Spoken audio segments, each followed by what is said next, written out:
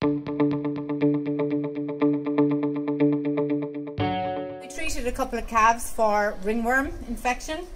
The important things to remember when you're treating ringworm is, first of all, always wear gloves, because it is a zoonotic infection and it can be transmitted from calves to other animals, but also very importantly to people as well. As you can see on these calves, the ringworm lesions tend to be mainly centred around their head and neck, and so when we are treating them we need to be very careful to make sure that we get right down deep into those lesions. So we're going to use something like a little scrubby brush just to try and penetrate in through that grey scaly crust. Now, the actual drug that we use to treat ringworm is a product called Imaverol, and it's the only product that's available on the Irish market that's licensed to treat ringworm in calves. It's also licensed to treat ringworm in horses and dogs as well, which are also very commonly affected, and so if you have other animals on the farm, you need to look for signs of ringworm in those animals as well.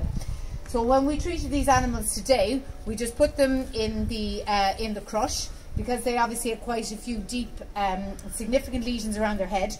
We soaked the sponge in Imaverol, made up 1 part Imaverol to 50 parts warm water. So you soak the sponge in Imaverol, and you use the sponge then, the abrasive part of the sponge, to scrub the lesions and make sure that the drug penetrates right down through that crust into the spores underneath.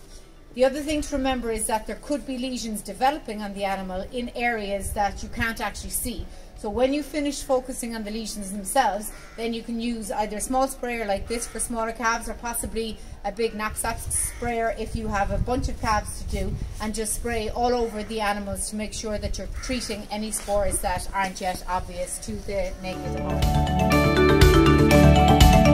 eye.